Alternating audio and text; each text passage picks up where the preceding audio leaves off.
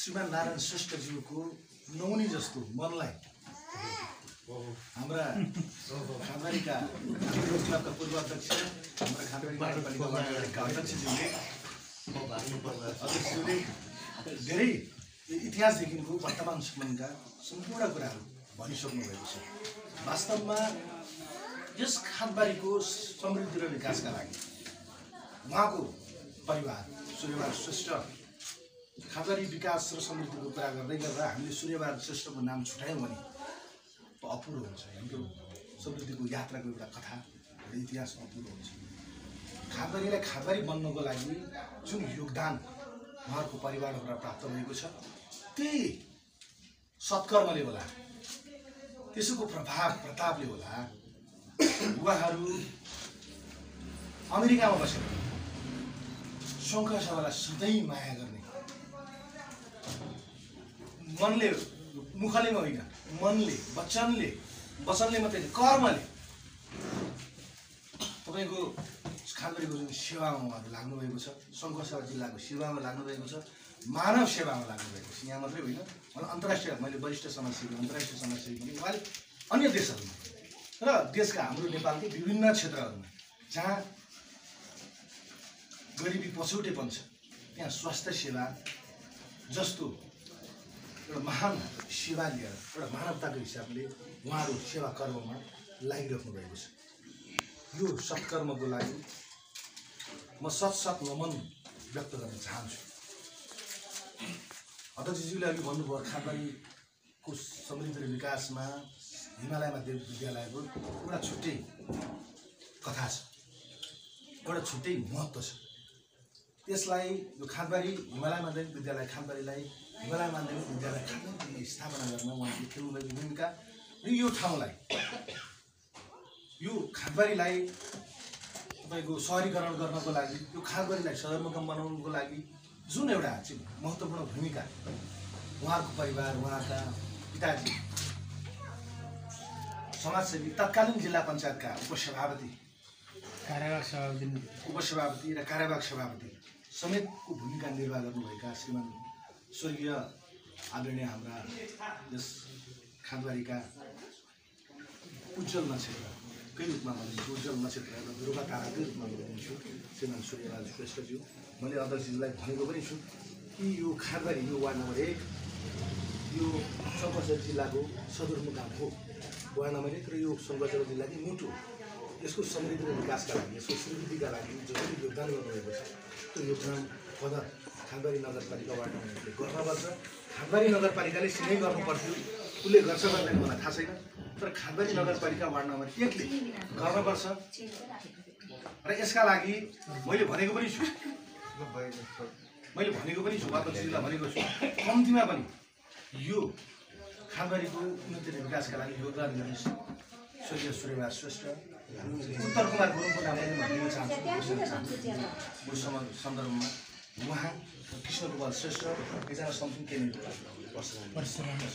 उहाँहरूको जुन योगदान छ मैले भनेको छु अध्यक्षज्यूलाई कम्तीमा तपाईँले सम्मानस्वरूप उहाँहरूको सम्मानस्वरूप तपाईँको खानबारी नगरपालिका वार्ड नम्बर 1 को कार्यालयमा उहाँहरूको तस्बिर राखिदिनुहोस्, जसले हामीलाई इतिहास सम्झाउँछ र हामीलाई वर्तमानप्रति यो ठाउँको लागि हामीले गर्नुपर्ने जुन जिम्मेवारी छ त्यो जिम्मेवारी हामीलाई सबै बोध गराउँछ। किन इतिहास हामीले अगाडि राखेपछि वर्तमानमा हाम्रो जिम्मेवारी के हो भन्ने कुरा हामीले बोध गराउँछ। त्यसै कारणले यो ठाउँको समृद्धि र विकासका लागि मैले अघि पनि भने स्वास्थ्य क्षेत्रमा, शिक्षा क्षेत्रमा जुन योगदान छ म भर्खरै अघि यहाँ उहाँले कति 74 भन्दै हुनुहुन्छ, 74 47 हो उहाँको उमेर। त्यो अहिले पनि त्यो युवा जो जाँगरले गाउँ गइराख्नु भएको छ। म जति खट्नुहुन्छ हामी युवा भन्छौँ, हामी त्यति खट्न सक्दैनौँ होला, मलाई त्यो लाग्छ। हामी त्यति खट्न सक्दैनौँ होला। सिलगढी जस्तो एउटा दुर्गम ठाउँमा त्यहाँ मात्रै होइन, उहाँ भोटखोला जान्छु भन्दै हुनुहुन्छ। मलाई अगाडि नै भन्नुभएको थियो एउटा शिविरको त्यहाँ आयोजना गर्नु पर्यो, बाबु ल म्यानेज गरेर कसरी हो त्यहाँ म भोटखोला जान्छु, मलाई दुर्गमभन्दा दुर्गम ठाउँ जिल्लाको लैजाऊ न। त्यहाँका जनताले जो चाहिँ त्यहाँका बासिन्दाहरूले दुःख पाइराख्नु भएको छ, स्वास्थ्य नपाएर स्वास्थ्यको अभाव झेलिरहनु भएको छ, त्यहाँ म विशेषज्ञ सेवासित सेवा गर्छु भनेर गइराख्नु भएको छ।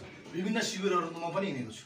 दुर्भाग्यले यसपालि म सिलचुङमा समावेश हुन सकेन। म काठमाडौँबाट यता आउने क्रममा एक त ढिलो पनि भयो आउने, दोस्रो फ्लाइट क्यान्सल भएर म यता आउँदै गर्दा फेरि घरमा पनि अब स्वास्थ्य समस्या अब त्यस्तै घरमा म उता जान सकिनँ। मैले ठुलो मिस गरेको छु सिलुचुङमा। यसरी सिलुचुङका साथीहरूले मलाई भन्नुभएको थियो एकदमै ठुलो चाहिँ हामीलाई सहयोग भयो स्वास्थ्य क्षेत्रमा, एकदमै ठुलो हामीले सेवा पायौँ।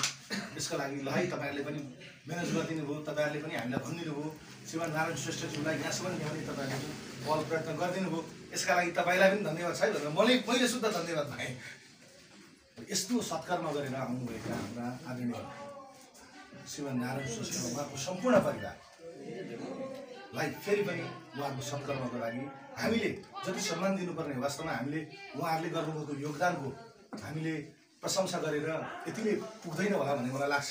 आगामी दिनहरूमा हामीले गर्नुपर्ने हाम्रो तर्फबाट, सौराष्ट्रवासीको तर्फबाट, खानबारीवासीको तर्फबाट हामीले गर्नुपर्ने कर्म, हामीले गर्नुपर्ने उहाँहरूको योगदानको चाहिँ सम्मान हामी गरेर नै छौँ। यसमा कुनै कन्डिसन गर्नु हुँदैन भन्ने म अनुरोध गर्न चाहन्छु।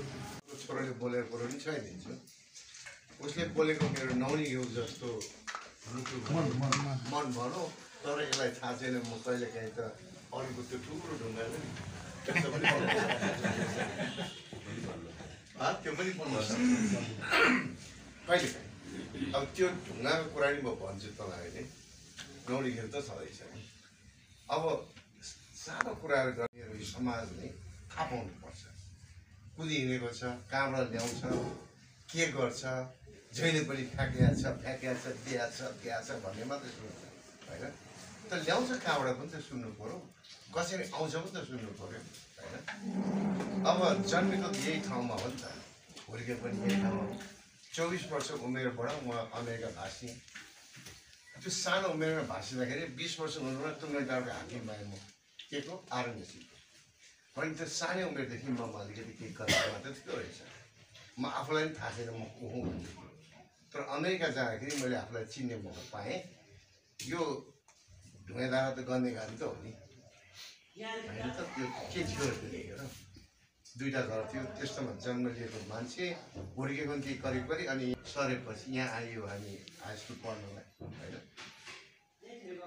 त्यस्तोमा हुर्केको केटो 24 वर्षको छिटो एक्लै इङ्ग्लिस पढ्यो होला, अमेरिकामा गएर आफूलाई पहिला पढ्नुमा ध्यान दियो।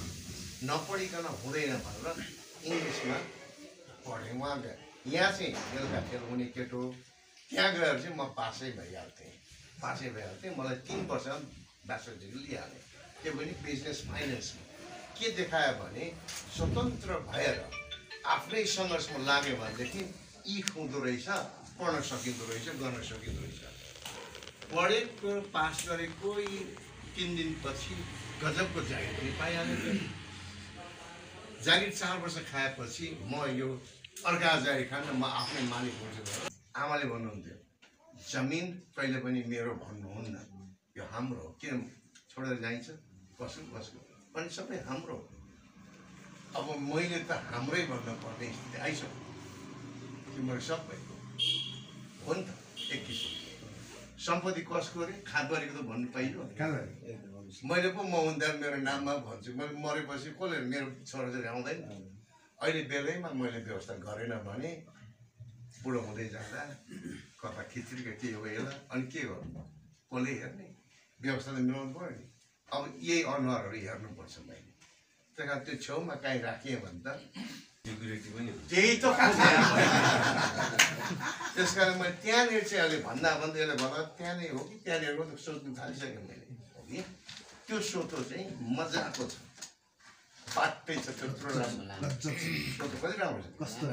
त्यहीँनिर चाहिँ मैले के खोजेको भने त्यहाँ मोटरसाइकल राख्ने चाहिँ नि बनाउनु खोजेको, त्यो पनि अड्छ, तिम्रो 2 कोठा पनि अड्छ। है त्यहाँ विचार गरौँला।